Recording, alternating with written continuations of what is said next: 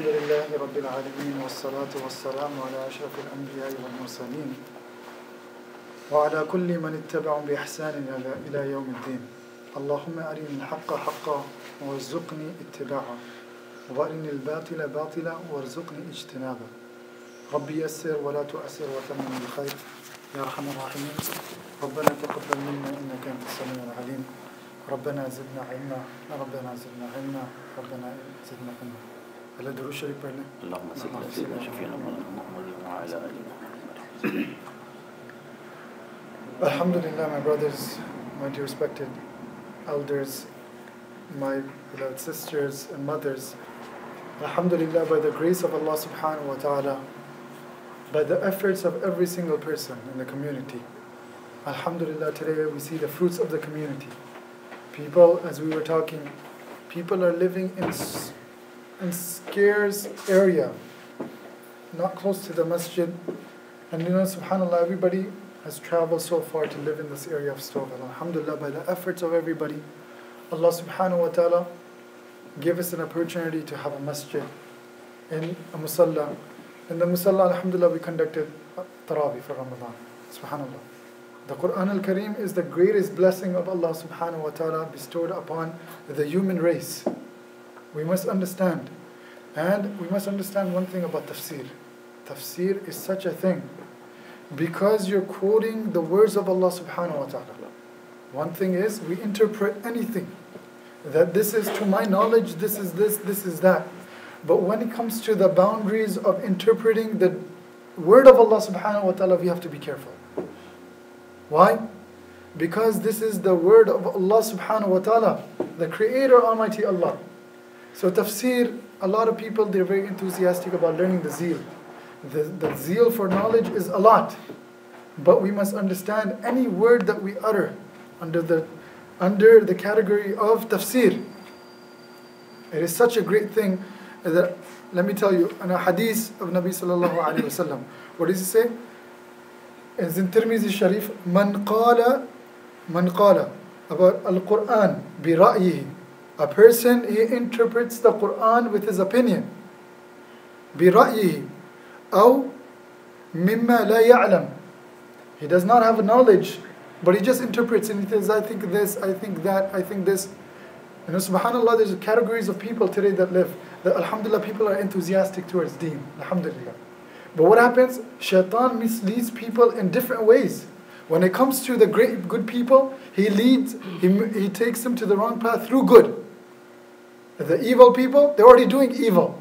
But the good people, if you tell a person who's performing salah, don't perform salah, you think he's going to perform salah? So shaitan comes in a different way. What does he say? This salah, alhamdulillah, you're performing salah. Today you're tired. Why don't you just stay home for today? So it begins like that.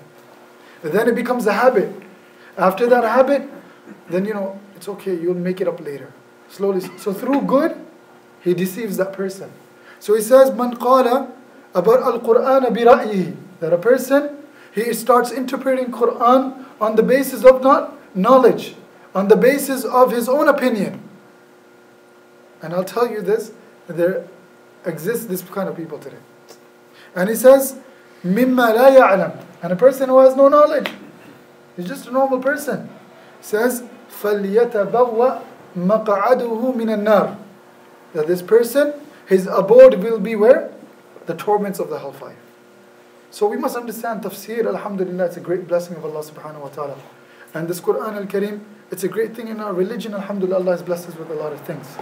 But we must understand when we pick up the Quran and we understand, just inshallah, we will, as the weeks progress onwards, we will understand the Arabic language. In the 15 juz, Allah subhanahu wa ta'ala in Surah Kahf, He talks about the word raqim.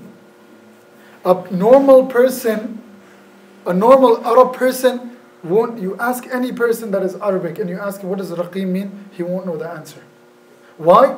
In order to understand the language of Quran, we must understand the language of Nabi sallallahu alayhi wa sallam of that zamana. Today a person thinks if he knows Arabic, because if we know everybody, if we go to the village, they speak the proper Urdu. The village, they speak the proper Urdu. That's why at the time of Nabi sallallahu alayhi wa sallam, what was there? what their habit was, that whenever the children were born in the city, they used to send the children for 2 years. That's why Nabi sallallahu alaihi wasallam was milk fed by, not his mother, by Halima radiallahu ta'ala anha. Right? May Allah be pleased with her. Why? Because to preserve the articulation, to preserve the firmness, to preserve the physique of the language. So we cannot just understand, if a person learns a little bit of Arabic, open up the Quran. Now the word Raqim. Now in Arabic there's 200 different words for town. How many words? 200. So alhamdulillah, we must understand this tafseer. When people pick up the Quran, and as we see the hadith of Nabi sallallahu alayhi wa sallam in Tirmizi Sharif, that tafseer is something that we have to be very critical and crucial, and it's at very thin lines. You're playing with the words of Allah subhanahu wa ta'ala. So that is number one thing. Number two, there's a hadith of Nabi sallallahu alayhi wa sallam to make us understand what does it mean by iman. Anybody who wishes to lean because of that, go ahead. So what it is it says جاءت الملائكة إلى النبي صلى الله عليه وسلم. The angels, they came to Nabi صلى الله عليه وسلم. So وقال بعضهم, some of them said that إنه نائم, he's sleeping. And then the others angels said وقال بعضهم إن العين نائمة والقلب يقظان. That the eyes of Nabi sallallahu alaihi wasallam are closed, but his heart is awake. That's why when we come out of the bathroom, one of the reasons, what is the dua? غفرانك الحمد لله الذي غفرانك. Oh Allah, I seek protection and I seek refuge. غفرانك, I ask for forgiveness. Why? Because the heart of Nabi sallallahu alaihi wasallam was always in dhikr, as we learn from this hadith. إنه نائمة والقلب يقظان. This is the hadith of Bukhari Sharif. He says his heart was always awake at all times. Then they said, so then some of the angels, they said that there is an example for this companion of yours. So the other angel said, so set forth the example. What is that example? And then they said that his example, he'll give a parable. Now understand this example, subhanAllah, what it means to be a Muslim. As we're speaking about tafseer and Quran, what it means to recite the Quran, and we spoke about the benefits in Jummah, that a person who reads one harf, alif, he gets 10 benefits. In the Quran, Allah subhanahu wa ta'ala says any person that does good deeds on the day of Qiyamah will be multiplied 10 times. Then in another verse of the Quran, Allah is so merciful, Allah says, Wallahu yuda'ifu liman yasha. That for whoever He wills, He will give as much as He wants. So this example is, he says a person he builds a house. He builds a house, then وَجَعَلَ فِيهَا مَأْدُوبَةً. Ma'duba, the word ma'duba means a banquet, dawat. Then he prepares for a dawat. وَبَعَثَ دَاعِيًا. Then he sends an inviter. He goes and he invites the people. He calls the people. Then what happens? Then in the hadith, there's two categories of people. What is the first category? فَمَنْ أَجَابَ الدَّاعِي دَخَلَ الدَّارِ وَأَكَلَ مِنَ الْمَعْدُوبَةِ. Is that the first category? They accept the invitation. Then they come to the house, they eat comfortably to their full. The second one, وَمَنْ لَمْ يَجِبْ الدَّاعِ وَمَنْ لَمْ يَجِبِ الدَّاعِ لَمْ يَدْخُلِ الدَّارِ وَلَمْ يَأْكُلْ. Second people, they do not come to the house. They don't accept the invitation. And they do not eat. Then the angel said, the other angel, because Nabi Sallallahu Alaihi Wasallam is sleeping, so they said it again. They said, إِنَّهُ نَائِمَةٌ. You're speaking about this parable. You're comparing a person, an invitation, people accept, people don't accept. He's sleeping. Again, the other angels, they said, what did they say? That وَالْعَيْنِ نَائِمَةٌ وَالْقَلْبُ يَغْذَانِ. That his eyes are closed, but his heart is open. So whatever you say, he's always accepting. This was the miracle of Nabi Sallallahu Alaihi Wasallam. Not us today, we sleep, we don't even know. Forget, we don't even know sometimes when we're awake. And then we're running for work. Or because we have to, alhamdulillah, we're blessed with alarm clocks. So he says, okay, the angel says, interpret the parable. What does he say? He says that Ad-Dar al-Jannah, that the house that I'm speaking about paradise. Then he says, Ad-da'i, the person that is inviting is Nabi sallallahu alayhi wasallam. He says, why did Nabi sallallahu alayhi wasallam come? Then he says, فَقَدْ أَتَاعَهُ, that whoever followed Nabi sallallahu alayhi wasallam, he will get Jannah. Meaning, whoever came to the invitation of Nabi sallallahu alayhi wasallam, when Nabi sallallahu alayhi wasallam came and he accepted Islam, then he will get Jannah.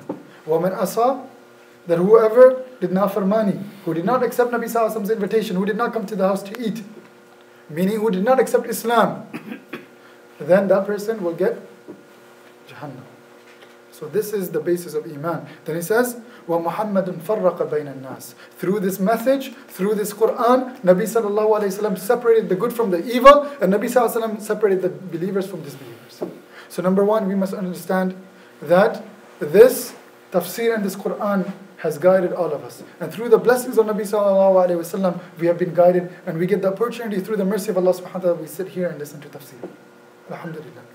And then, before we start the tafsir of the Quran, meaning before we do the commentary on the ayahs, there's few things we must understand, and inshallah we'll speak about. We need to speak about wahi, the revelation. There was different forms in which the revelation came to Nabi sallallahu alaihi wasallam. We just think that Angel Jibreel came and he revealed, he recited, and Nabi sallallahu alaihi wasallam understood. No, there's 6 different kinds. Some say 5, some say 6, and some say 7. So we will speak about that in detail. But before we speak about Quran, and then we'll speak about the Madni surahs, the Makki surahs, why are they classified that way? We'll speak about the ayahs, we'll speak about the chapters, why are the different chapters? Inshallah, coming forth. It's a good topic. Tafsir is a very enjoyable topic if you get into this. And subhanAllah, you learn so much. But we must understand that anything that we learn, we should try our utmost to right away start practicing from that time onwards. Don't wait. Because life is too short. We don't know when we're going to pass away. So, we must understand that Allah subhanahu wa ta'ala created many creations. Right? Allah subhanahu wa ta'ala created many creations. If we were to categorize the creation into 2, then Allah subhanahu wa ta'ala created that creation, وَمَخْلُقَاتٍ, Allah subhanahu wa ta'ala called it أَشْرَفُ الْمَخْلُقَات, the best of creation. Why? Allah made them mukallaf of ahkam. Allah subhanahu wa ta'ala made them responsible for their actions. And what is that race? That race and that creation is the human race and the jinn kind. So out of the creations of Allah, if we categorize, the first category belongs to the human race and the jinn race. Then Allah subhanahu wa ta'ala created the whole universe, whatever is in it, for the benefit of the first creation, the humankind. So in one category is the human race and the jinn race, and everything else Allah subhanahu wa ta'ala created for the benefit of this first creation, the humankind. And then the purpose of creating the humankind, Allah subhanahu wa ta'ala says, is for your test. The test of this life. If Allah subhanahu wa ta'ala if you look at it in aqal, a lot of people, they have this questioning. Why did we need to come for this test? And then they say, Adam alayhi salatu wasalam, he ate from the forbidden tree. But if we look at it intellectually, nobody in a human, everybody wants the best for himself. Everybody wants to drive the best cars, the best house, and if somebody else has better, he wants to get better than him. And this is reality, this is the human ego. We all accept this. So, if Allah subhanahu wa ta'ala was to give all of us Jannah, there will be no fun, because everybody's on the same level. So Allah subhanahu wa ta'ala, to give us the different darajat, the different levels, Allah subhanahu wa ta'ala sent us to this world. Through this test, different people, according to how much good they do, and in accordance to how much they follow this deen, they will get those levels in Jannah. This is through intellectuality. There's no hadith needed. So then, now we come to again, that Allah subhanahu wa ta'ala created the humankind, the jinn kind, then Allah subhanahu wa ta'ala created the second category of things for the human race. So Allah, He creates His creation. One creation is the human race, the jinn kind. The second is everything that can benefit these two kinds. Now, Allah subhanahu wa ta'ala says, وَسَخَّرَ لَكُمُ الشَّمْسِ. If we see that Allah subhanahu wa ta'ala created the sun, then He says, وَالْأَنْعَامَ خَلَقَهَا لَكُمْ. Allah subhanahu wa ta'ala created the animal for you. And in another place Allah subhanahu wa ta'ala says, وَالْخَيْلِ وَالْبِغَالِ وَالْحَمِيرِ لِتَرْكَبُوهَا مِنْهَا. That you ride these animals Today, alhamdulillah, we don't think about this. If we think about Nabi Sallallahu Alaihi Wasallam's time, when the animals, they didn't have a car. You just turn on the car and there you go, mashallah. Imagine traveling for miles and miles under the heat. And they used to travel on the... So Allah subhanahu wa ta'ala created the rain, the sun, the moon. Why? So it can benefit the human race. Now once the man, Allah subhanahu wa ta'ala put him in the world. Then Allah subhanahu wa ta'ala created everything for the man. Now we have a stick, or we have a rock, we have a wall, we have all these sort of creations. Now there was two things that the human must do. Now Allah subhanahu wa ta'ala, after creating this creation, the humankind should understand how to use this thing. If a stick is there, he does not know how to use the stick, then there's no benefit. That's number one. Number two, he must understand after using the stick, is it getting me the pleasure of Allah subhanahu wa ta'ala, or is it getting me the wrath of Allah subhanahu wa ta'ala? For these two things, Allah subhanahu wa ta'ala gave the humankind knowledge. In order to understand the creation, how to use it and benefit from it, Allah subhanahu wa ta'ala gave the humankind knowledge. If we don't have knowledge, we won't know how to use it. The stick is there. Through knowledge, people progressed, and they turned sticks into eloquent houses, as we see today. They turned steel into these beautiful, magnificent cars with such beautiful functions that we cannot understand. Then, after getting knowledge, Allah subhanahu wa ta'ala created three resources by which a human race or the jinn race gets knowledge. Number one, hawas khamsa. He gets knowledge through his five senses. So either he sees it through his eyes, he hears it, or he tastes it with his mouth, or he feels it, or he smells it. Right? But it's limited. The first resource is limited. I touch something, so I can understand that this is hard or soft. But I cannot tell you how, forget the chair, but if any food, I won't understand by seeing it how it tastes. So each sense is limited in how much it can do. There's a boundary. Then Allah subhanahu wa ta'ala gave the humankind a second resource. What was that resource? Aql. So if I know how it tastes, but I don't know how I can use it through aql, then He gave a mankind this brain, by which he understands that yes, this is a color. This chair's color is brown. But now I understand the purpose of this chair, so I sit on it.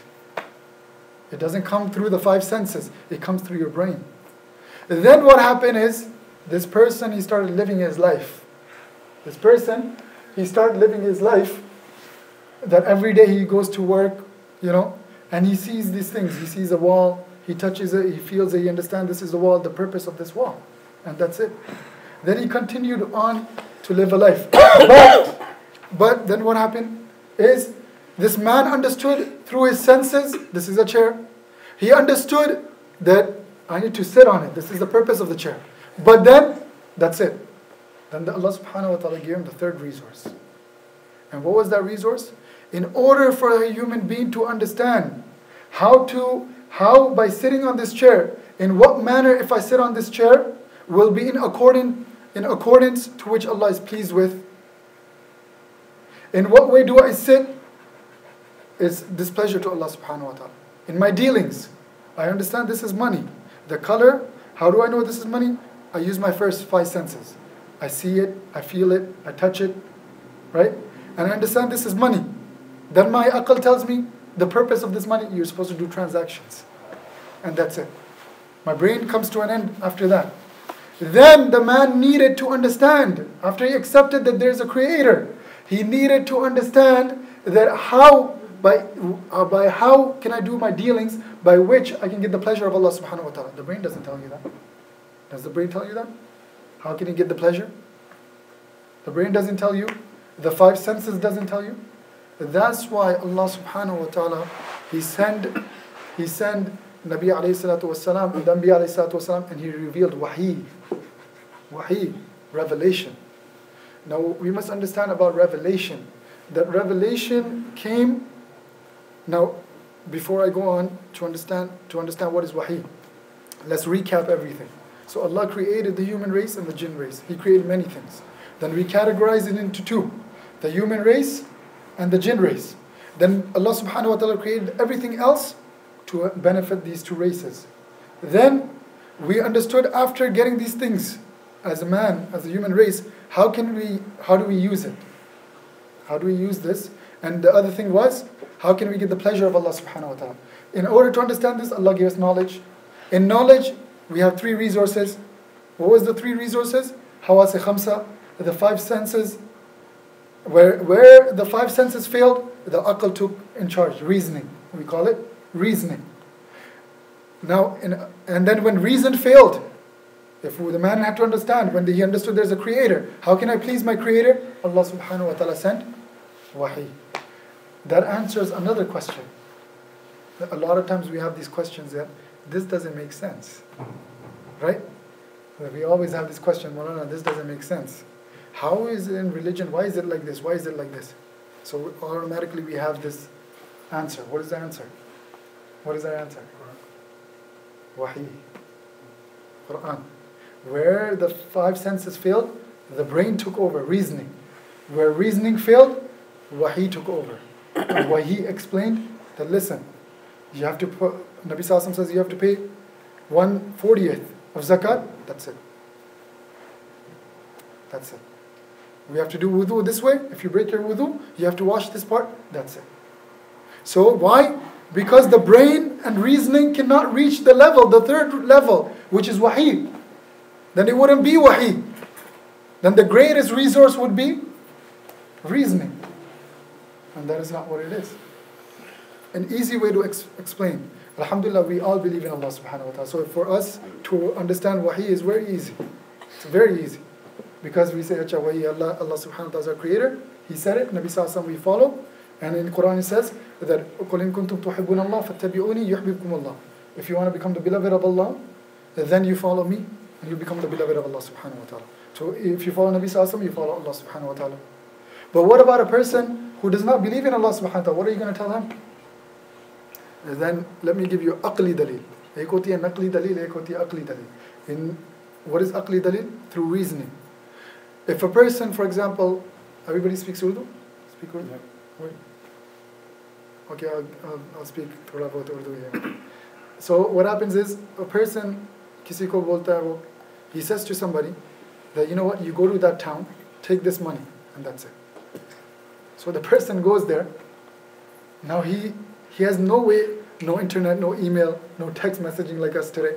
He's back in the zamana when there was no such things. Just 10 years ago, mashallah, if you had a cell phone, you're the richest person in town. Today, even the kids at grade 3 have cell phones. I need to call my mom. You know? So, that person, he sends this person. And he does not tell him why he's sending him with the money.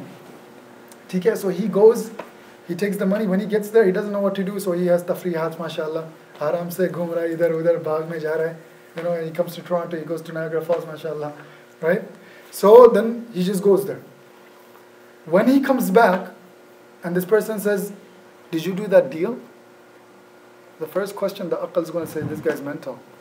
He's insane. He didn't even tell him what was the purpose of him going to the town. Same way, if this is an aql, if this is a brain that comes to the conclusion that this person is insane, he did not give him any directions, did not tell him why the purpose of him sending him to that town with this money was, and we just understood that brain is limited. It cannot answer the pleasure of Allah and displeasure of Allah.